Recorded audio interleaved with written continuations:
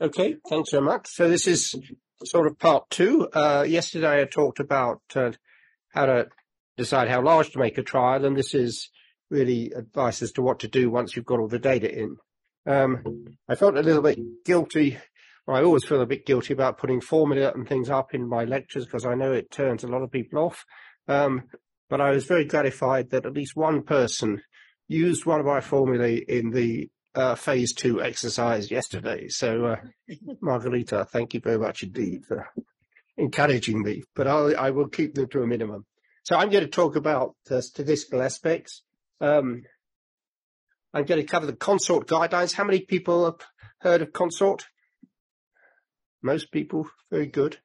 About the formulation of a statistical analysis plan. Then the calculation of vaccine efficacy estimates and confidence intervals for simple trials based on both risks and rates. The concept of a period at risk in a trial and variable follow-up time in trials. A little bit about the difference between intention to treat and per protocol analyses and when you might use one or the other, or both. Some of the dangers of subgroup analysis. And then a little bit about adjusting for confounding in trials. So the CONSORT guidelines, which many of you know about, were developed in the sort of late 1980s, early 1990s, really, and that was the time when people started doing meta-analysis, sort of putting together a lot of work on the same topic, often on treatments, but some on vaccines, to try and assess what the sort of overall effect of the intervention was, combining the results from different trials. And what they found when they did this was that when they read the papers, there's a whole lot of information missing that they couldn't actually assess whether it was a good trial or a bad trial, how they'd randomized, if they'd randomized, and so on and so forth. And that made it very difficult to actually do these meta-analyses where the quality aspect of the trial is a part of the evaluation. So they produced these guidelines. They've updated them since then as a sort of checklist this is what you should include if you're going to report on a trial. And the really critical step that they made, and it was very clever of them, was they went to the journals and said, look, we think your authors ought to adhere to these guidelines. And most of the major journals said, great, yeah, we'll insist on that. And so they then send out these guidelines to reviewers. And so if you submit to the major journals, for the most part, you can rely on the fact that the reviewers will be looking to see have you actually followed these CONSORT guidelines. So it actually makes writing a paper on a trial rather easy, because once you follow all the guidelines, you've more or less written the paper. And it's become a bit of an industry. Initially, it was for individually randomized trials, but they've now produced a whole lot of different guidelines if you do a cluster randomized trial, a non-inferiority trial, and so on, and so on. If you do trials of Chinese herbal medicines, there's some guidelines as to what you should have in your paper about those, and also about adverse effects as well. So I'm not going to spend any time with this. I think there's in your pack, in your references in Moodle, there's a paper on this, but if you just put in CONSORT into Google, you'll find, and you can click on whichever ones of these you want. One of the important things that they actually include in the guidelines is there should be a flow diagram as to how the trial was designed. This is just one for the R3SS malaria vaccine trial, one of the early studies with that vaccine. And there, this flow diagram, which really tells you what happened all the way through the trial, how many people were actually screened for eligibility, who was kicked out, and why were they kicked out, how many people got through to randomization, how they were randomized between, in this case, the malaria vaccine or control group, which was a 2-to-1 ratio here. And then as they went through the trial, how many actually got the second dose, the third dose, or the first dose. And if they didn't get those doses, why didn't they get them? Right through to the analysis, where you get how many people actually included in the analysis. This was a per protocol analysis, as I'll come on later on. So it's a very good picture. This gives you an image of what's actually happened in a trial. And again, most journals insist on that now. I'm going to talk a little bit about the statistical analysis plan. This should be developed or finalized in advance of breaking the code. What used to happen is people broke the code, looked at the data, and then decided how they would analyze it. And there was an appreciation that might be biased in that you may pick results that look better than some other results. So that now there's a requirement in most major trials to actually have a statistical analysis plan where you actually write details of how you're going to analyze the data before you actually break the code. This is normally guided by what's in the protocol. The protocol for the trial would normally outline more or less what's going to happen with it with respect to analysis, but some of the details of that are often left to the statistical analysis plan before the code is broken. And that plan is generally approved by, if the trial's got a steering committee, by them, often by the DSMB, and if it's a regulatory trial, by the regulatory agency. And in that plan, there should be sort of unambiguous definitions of what the primary endpoint is, particularly important in regulatory trials, and what the secondary endpoints are, who's going to be excluded and who's going to be included in the analyses, what are the entry and exit times for the start of the trial and the end of the trial, what methods of statistical analysis are going to be used in analyzing the trial, any adjusted analyses that are going to be done, and any criteria for these, and any subgroup analyses that are going to be done, whether you're going to do it separately in males and females or so forth. And what's good practice and is often done is to actually, once you've got all the results without the code having been broken, you just randomly assign people to the vaccine group or to the placebo group, irrespective of what they actually received. And you've written a program which will analyze the data according to the statistical analysis plan and produce the tables that you would expect to see when you actually analyze the final data. And of course, because you've randomly assigned people irrespective of what they actually received, you wouldn't expect to see much in the way of significant differences between them, but it will show you what the tables look like. And interestingly, sometimes you do get statistically significant effects, which you know are due to chance, but which is a reminder that not everything that is significant is real. But it's a very good practice to do that. And then when you break the code, which you shouldn't do until you've lodged the frozen data set with some suitable body, often the DSMB or maybe the regulatory agency, so they can, in theory at least, see if you've changed things once you've broken the code. And sometimes it's necessary to do that, but then you have to justify why you've done that. And then once you actually come to break the code, you press the button, run the same analysis, and you've more or less got all the tables that you want to write the paper. So you can write the paper within a week or two, although it often takes a bit longer for papers to come out, unfortunately. So that's the statistical analysis plan, a very crucial part of trials. So how do you analyze a simple trial? So this is a very simple trial. You've got a certain number of people who are randomized to control, a certain number of people who are randomized to vaccinated. You follow them for some defined length of time, and you count how many cases of disease were it occurred in the follow-up period in the vaccine group and in the placebo group. You calculate the risk of disease in the two groups, and you can calculate your vaccine efficacy in the normal way. And then you can actually calculate confidence intervals on that estimate of vaccine efficacy very simply. It's usual to work in logarithms here in the analysis. The reason for that simply is in a relative risk can essentially go between 0 and 1, or 1 and to infinity. Whereas if you take logarithms, the distance between 0 and 1 and 1 and infinity is the same. So that's an off-the-cuff explanation of why we take logarithms. But so I'm not going to go through these formula, but all I'm going to say about the formulae is they are simple. You just manipulate these numbers, so you can do it. I used to say on your hand calculator. I don't think everybody has hand calculators anymore, but you can do it on your phone. And then you can get 95 confidence limits on that, on the relative risk, and convert that to the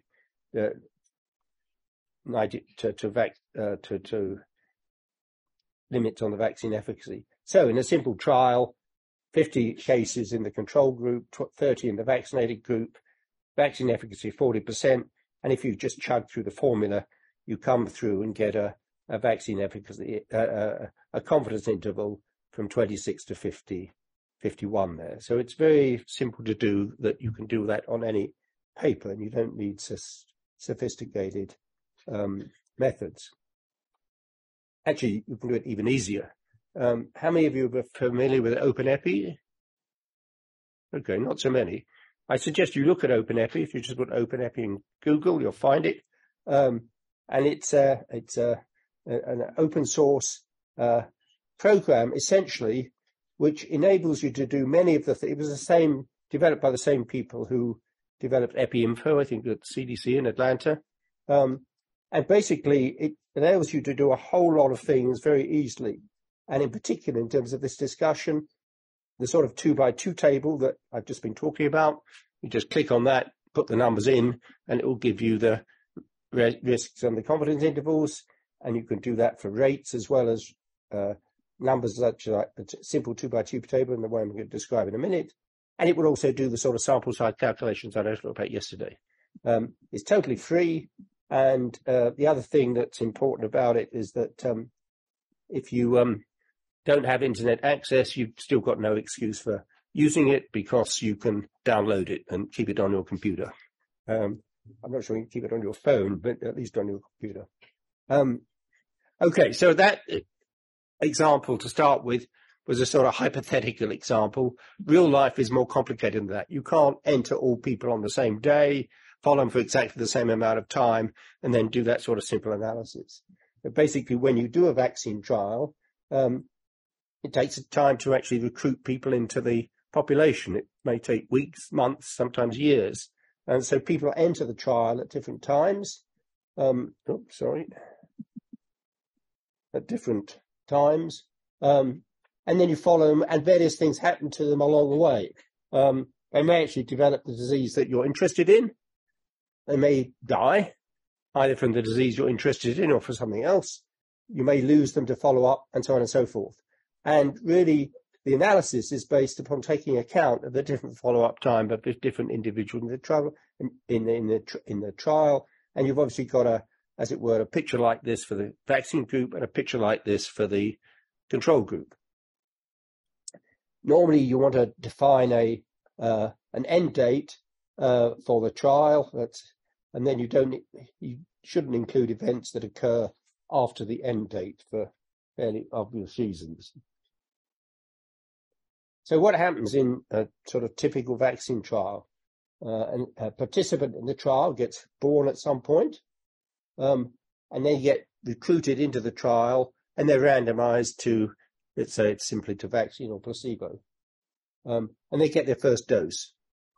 And then they get their second dose at some second time, and this is again vaccine or placebo, get their third dose.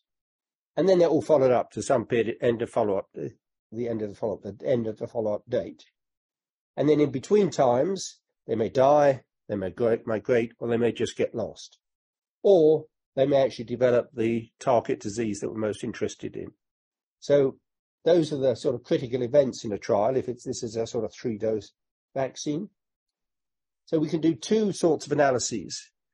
We can enter from the time of randomization, or usually the time of receiving the first dose, sometimes an interval between the randomization and receiving the first dose. That's and sometimes that's called a modified intention to treat. So you exclude those people who were supposed to enter the trial, randomized, but for some other reason they didn't turn up, so they didn't get any doses. So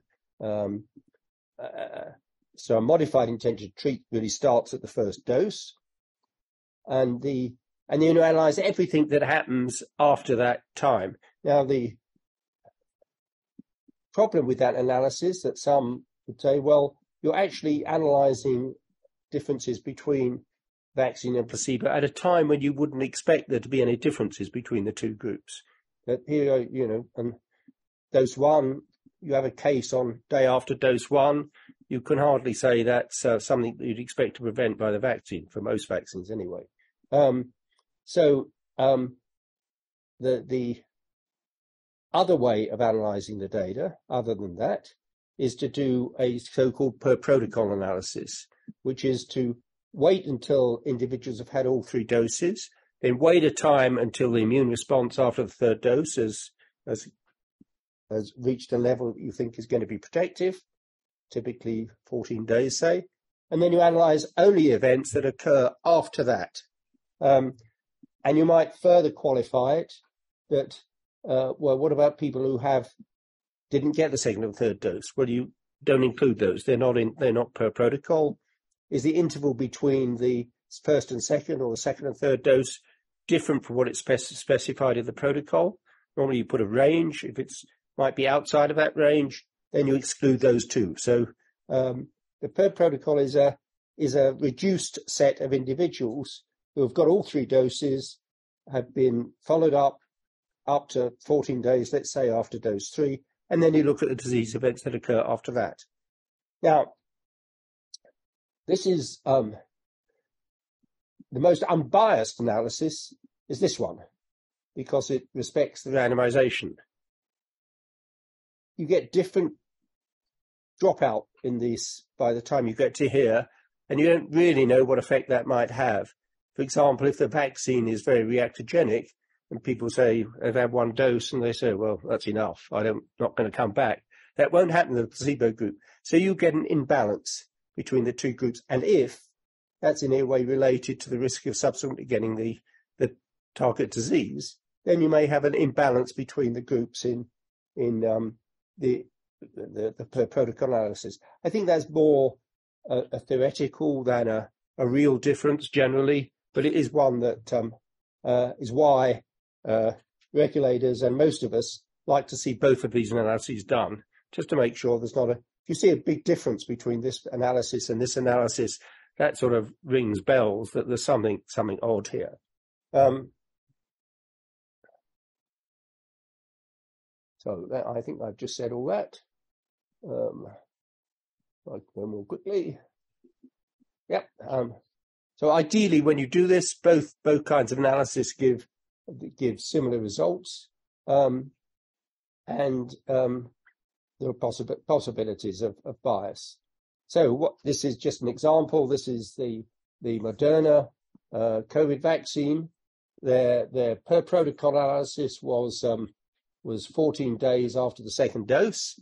So this shows the analysis. So they excluded everything that occurred here, and they only started counting COVID cases from day, whatever it is, 42 onwards. And they got a vaccine efficacy of 94%.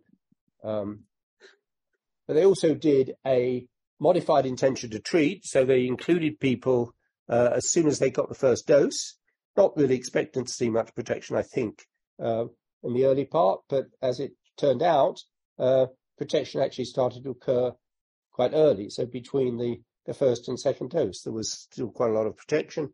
And if they did the vaccine analysis, the efficacy analysis on that, it was 93%. So they're not very much difference. And I think that's typical. The only time when you might worry that they're not going to be similar is if that interval is very long. If you've got a long spacing out between the doses, then a lot of cases could occur at a time when you don't expect the vaccine to be fully effective. I'm not sure whether I include the example, but that was, well, I'll come back to it in a minute. So what you actually get now in terms of analysing it, a trial like that, is you've got the number of people in each group, and then you've got a person time of follow-up, which is adding up all those little times for each individual in each of the groups. And then you count the number of cases of disease that occur, and you now calculate rate of disease, which is simply the number of cases occurred in the cumulative person time of follow-up by adding up all those little bits. And then you can calculate the vaccine efficacy in the same way, and you can actually calculate the confidence interval on the log of the relative risk very simply, just by using those C0 and C1 numbers. This was a different COVID vaccine. This was the AstraZeneca vaccine. The trial was done from out of Oxford. There they had about 7,000 people in each group. I haven't got the person time of follow-up, but they had 74 cases in the vaccinated group and 197 in the placebo group. And you could calculate the risk of disease there. And then you can calculate the vaccine efficacy in the normal way. And you can go through all those formulae, which one person might be inclined to do later on, but we'll see. You can actually calculate what the confidence interval is using that very simple formula. However, when they published the paper,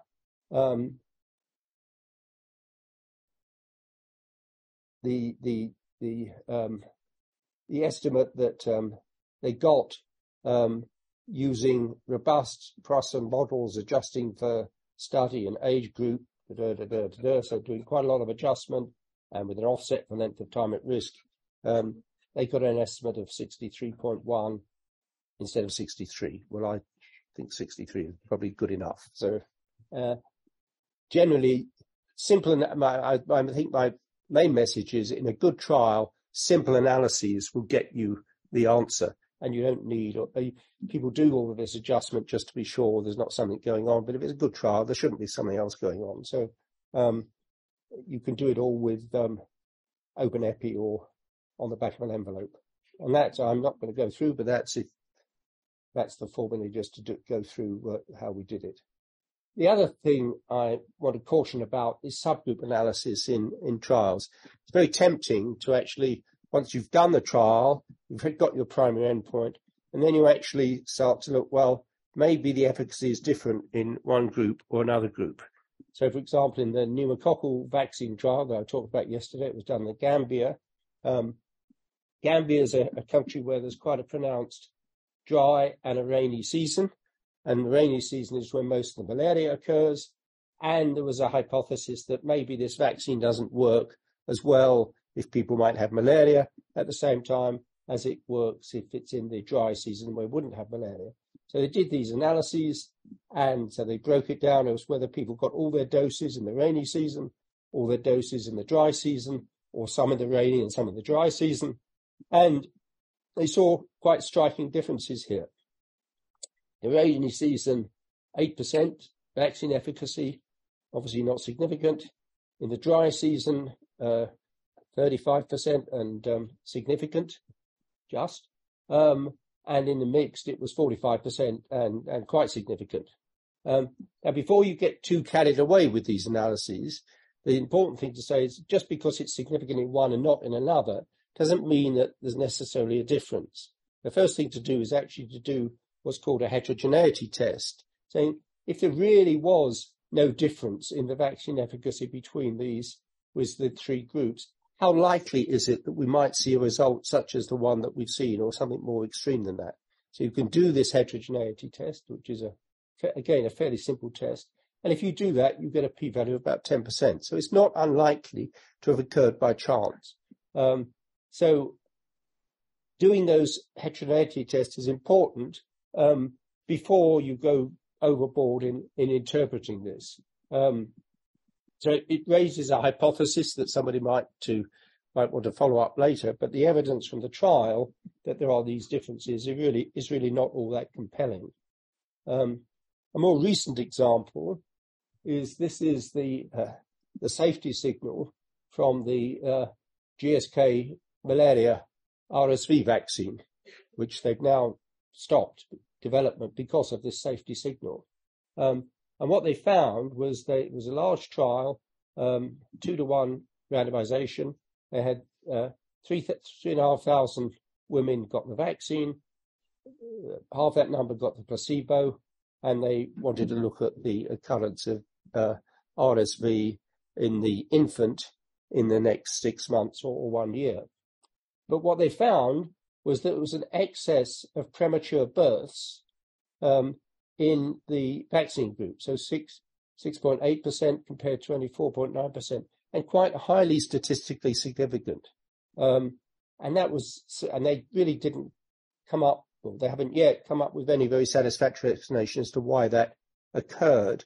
But it was a sufficiently concerning apparent adverse effect for them to stop developing the vaccine.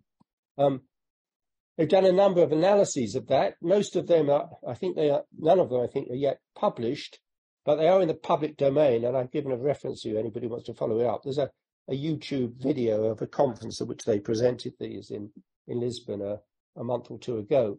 And one of the analyses they did, it was a multi-centered trial, and they had sites in low and middle income countries and sites in high income countries, and they did this analysis separating low and middle income and high income and looked to see if there was a difference.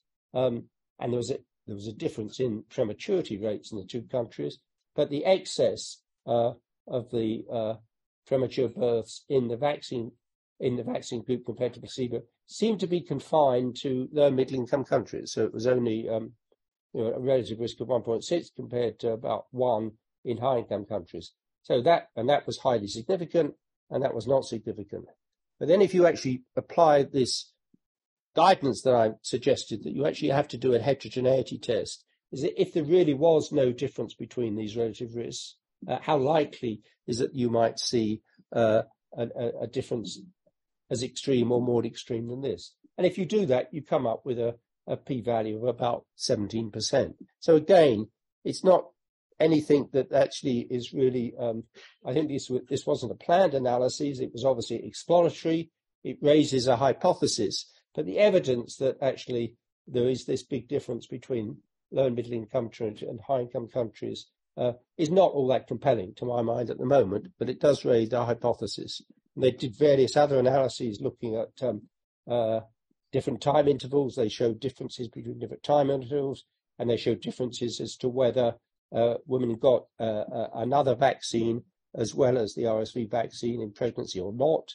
And they showed some striking differences there too, but none of those actually met this test for heterogeneity. So they're hypothesis generating, if you like, but they should be regarded as no more than that.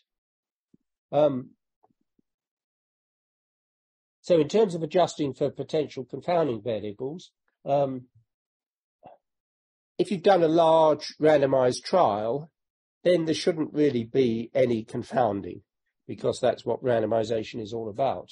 So that any confounders should be equal, or potential confounders should be equally distributed between the vaccine and placebo group, both the ones you know about, like age or gender, but also the ones you don't know about, which you may not even be able to measure. So in large trials, I'd say don't bother doing this. I mean, that's what they did in the Oxford trial that I mentioned, adjusted for all these things. It made no difference. And generally, it should not make no difference. In smaller trials, there may, by chance, be a difference between the two groups with respect to no confounding factors. And you obviously, the possibility then is you won't know if there are differences in unknown confounding factors. That's going to be unknown because you haven't measured them. But anyway, if you can adjust for the known ones, and see if it makes any difference. But in general, in large trials, it's not worth doing it. Well, it's not worth doing it, but it's unlikely to make any difference. But the important thing is that if you're going to do these sort of adjustments, you should specify in the statistical analysis plan which things you're going to adjust for and why you're going to adjust for them, because there's a danger too that, if you've got a non-significant result and you see sort of adjusting for this and adjusting for that, if you're creative enough, you might be able to squeeze a result out which wasn't planned. So if you get marked differences between the adjusted and unadjusted analyses, I think that raises issues about the credibility of the trial results.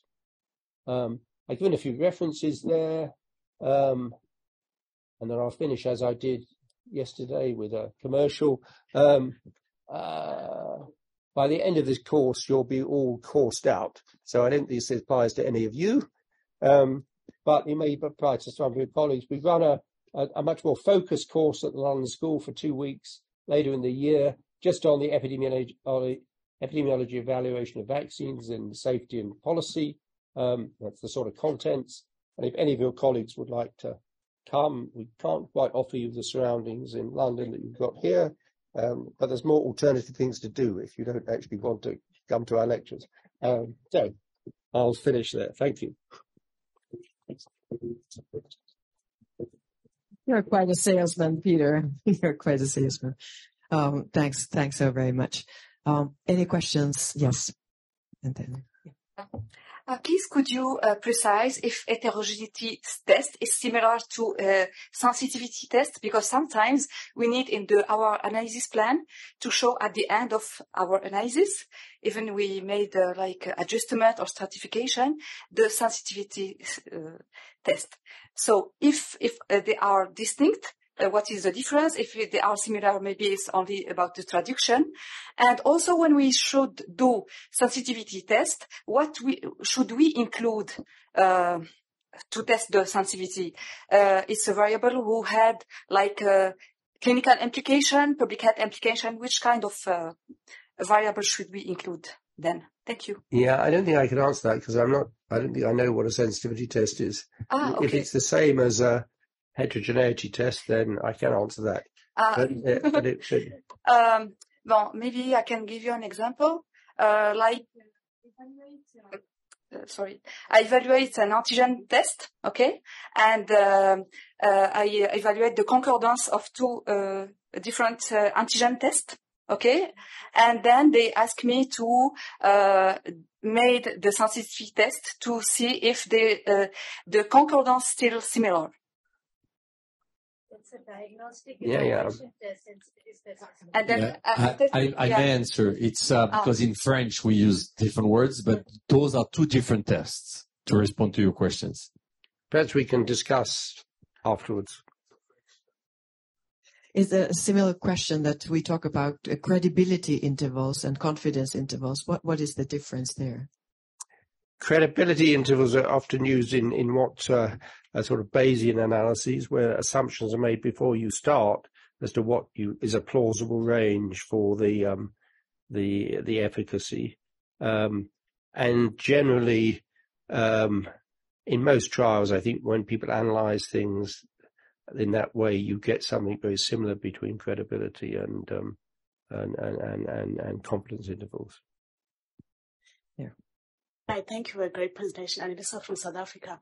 I just want to know if there is a standard formula, or a standard rule of thumb to distinguish between a wide and a narrow confidence interval, or does that vary across studies? Thanks. Well, in terms of the sort of general guidance, a wide one is if it crosses 0, and a narrow one is if it doesn't cross 0. Or in the more specific ones, where if you are seeking to license a vaccine, a wide one, too wide one, will be one which crosses the lower confidence bound where you said. You remember we said we think this vaccine efficacy will be 70% efficacy, and we want to be sure that, or reasonably sure that the true efficacy, the lower confidence bound is going to be greater than, let's say, 30%. So if the wide one it crosses that, then basically you won't be able to license your vaccine.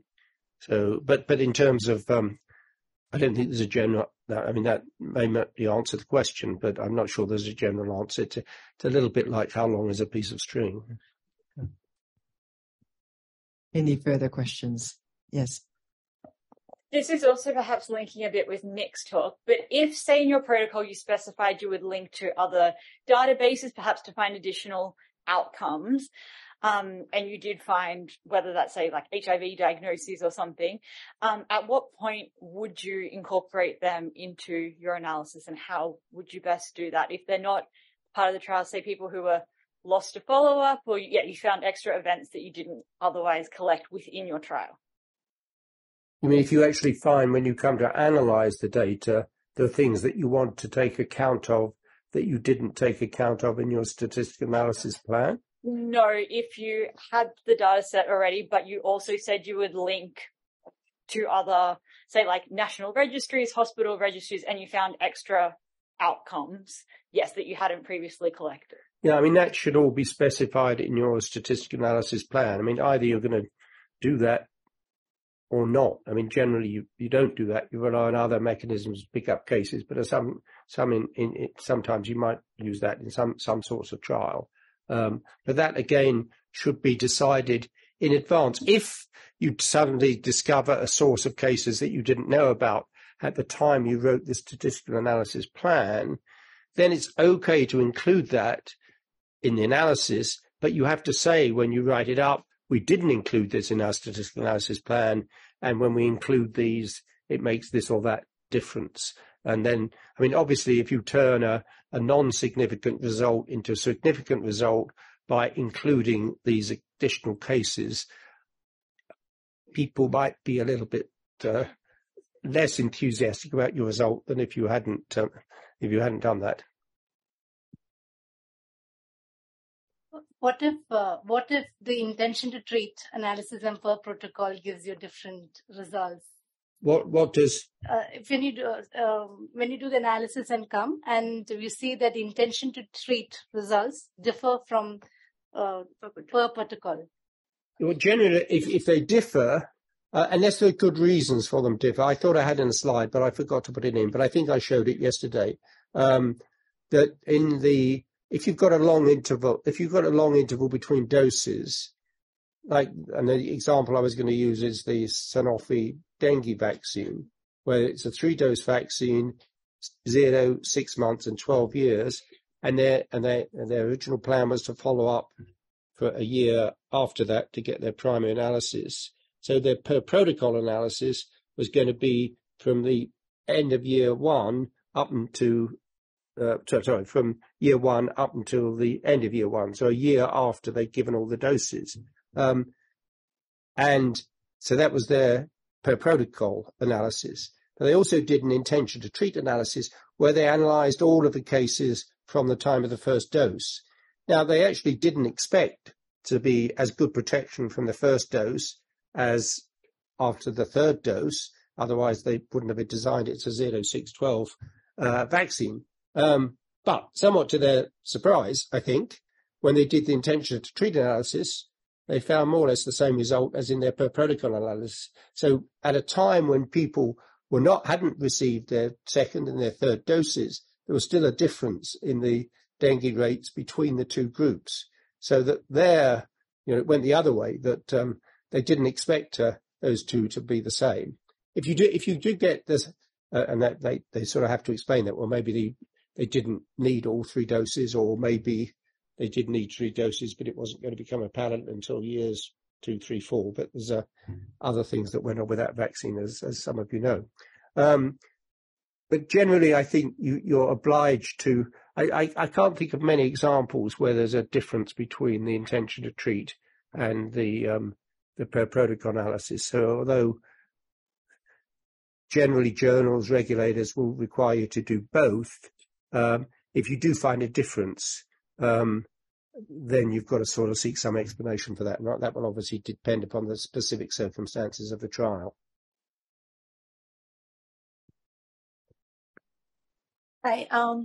When you're doing non-inferiority analysis, is there a general acceptable lower bound for the confidence interval, or does it depend on the vaccine and your agreement with the agency? Yeah. Well, it's really sort of set by the regulatory agency, and they will actually tell you what it should be, whether that's in terms of the percent of people who have, if we're talking about seroconversion, as I said yesterday, it's very uncommon to do a non-inferiority study when you've got a clinical endpoint.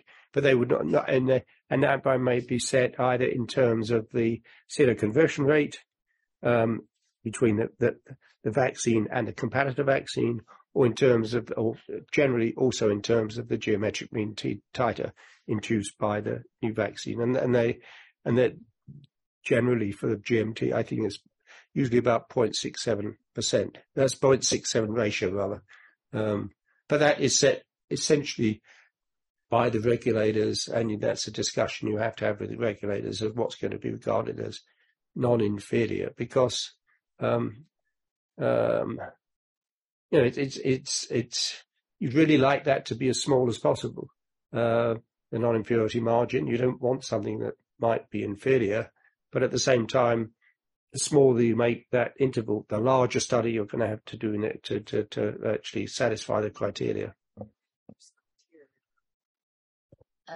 Hi, Helen from Sweden.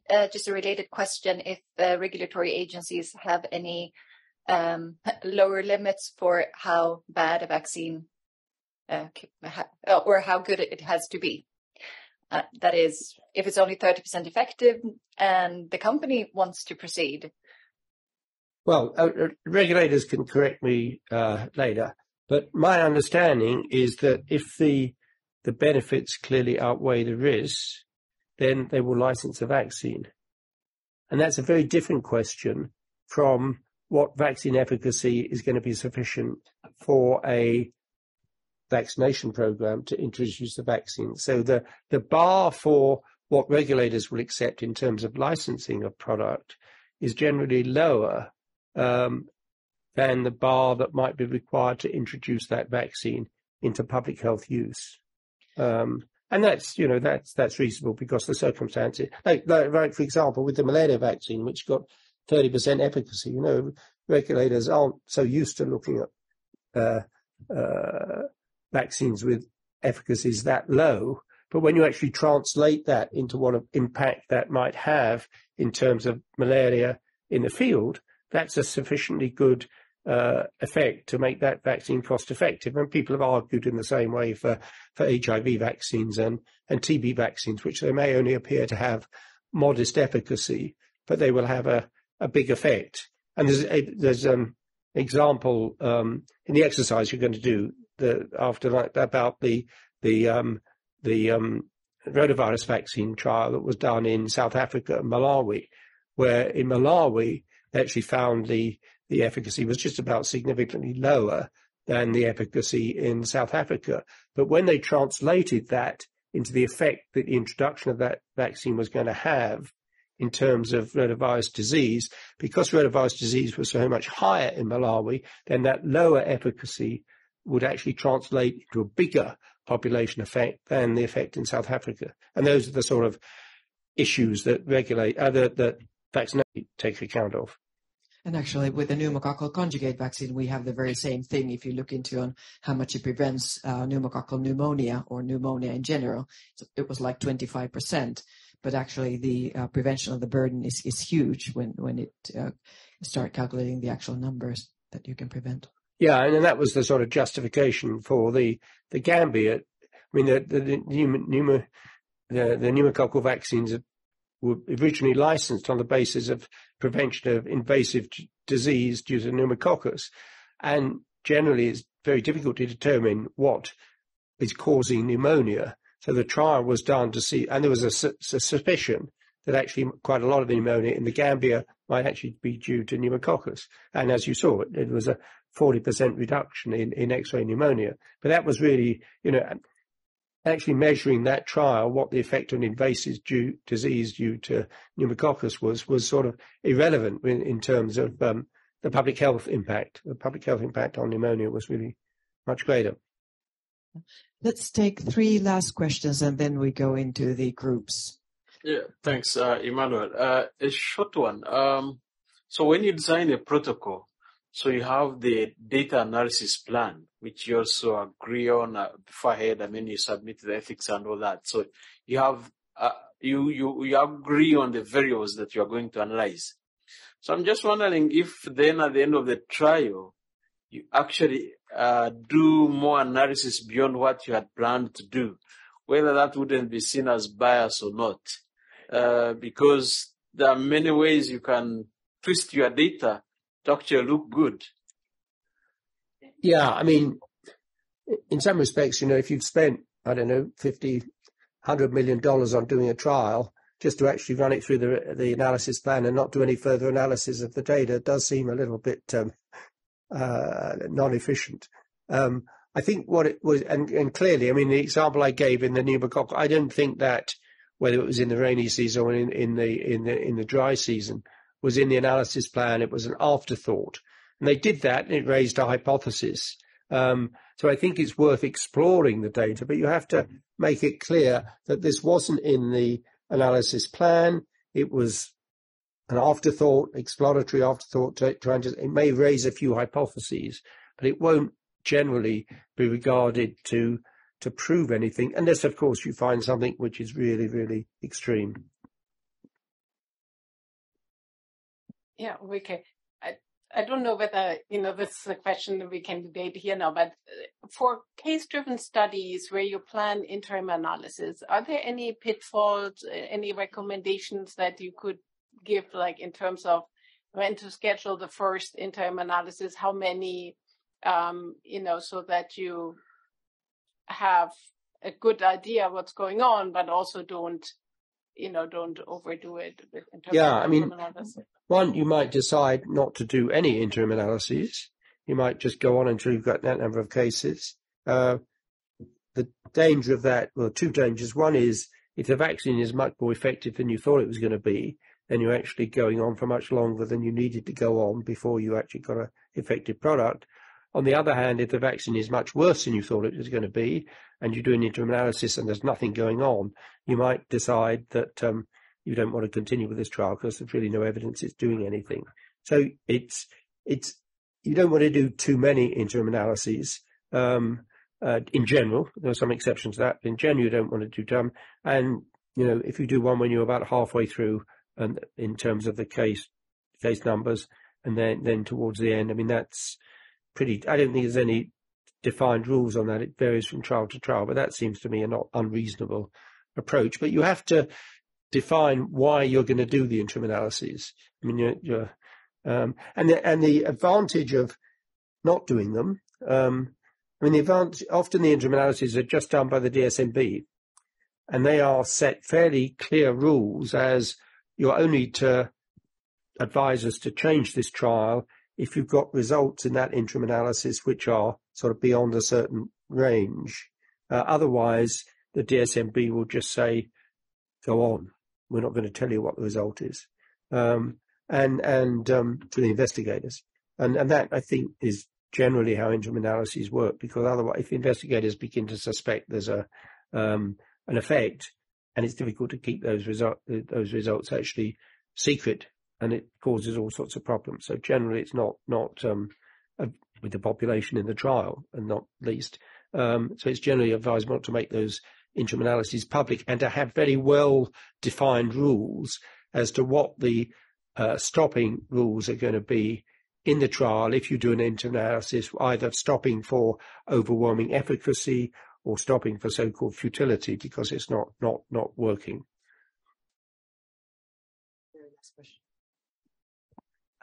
I have a quick question that between intention to treat analysis is key randomization. However, per protocol is like actual intervention. Are there any rules that which one should be generally be a primary endpoint, or it's depend on the study design that we can define which one would be primary endpoint? You mean whether intention to treat or per protocol? Yes. I think most investigators would choose per protocol. Yeah, but regulatory. And most companies, I think, would prefer per protocol because that's when you really expect to see the effect. And so that's often, I think, chosen as the primary analysis, although these things have to be negotiated with regulators. But I think most regulators will insist that even if you've got the per protocol as the primary analysis, you must do the intention to treat analysis. And then if you get a difference there, which you don't very often do, but if you do, then that raises some questions that have to be addressed. So I think, in general, protocol. Certainly in a sort of licensing trial, a per protocol analysis. If you're in a phase 4 study post licensure, and you're really wanted to evaluate what the impact of introducing this vaccine is in the population, then the intention to treat probably becomes the more important one, because if people get disease between getting the first dose and the third dose, then that's the vaccine isn't helping with that, and it's a burden on the population. So the very, very last. Regarding the intermediate analysis, usually it's the ethical committee who oblige the investigator to make them, and he watched that really carefully. And sometimes when you are monitoring your study and you feel that something is going wrong, usually your protocol put like an amendment, and then you see how to do it. I think it's like an ethical issue, and very important when you run your studies abroad and there is no PI there and only master student is watching that. Okay, it was a point, but the other point I wanted to point out, usually we accept 5% error. Should not we, it's not possible, and we admit it as like something natural, could not be lower, no, comment dire? Yeah, no, it's fine. Or higher, whichever. Voilà, less 1% risk.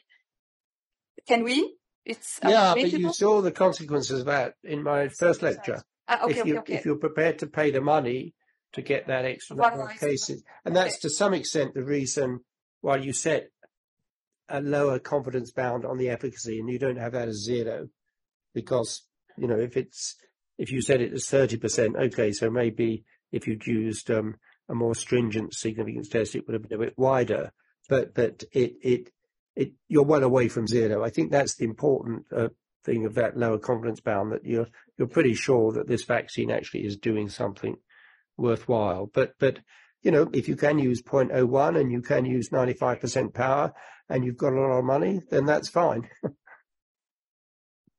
Sounds like we're not quite there oftentimes. Thank you so very much, Peter. And those of you who are with Peter's group, do enjoy your duel.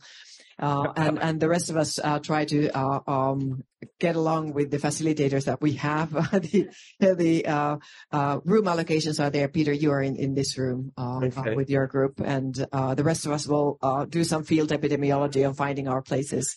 Do enjoy the exercise. So just to warn you, you look at the Bynes paper, which is some of you may have read, they actually don't use 0.05, they use 0.1. Which is sort of stretching things a bit.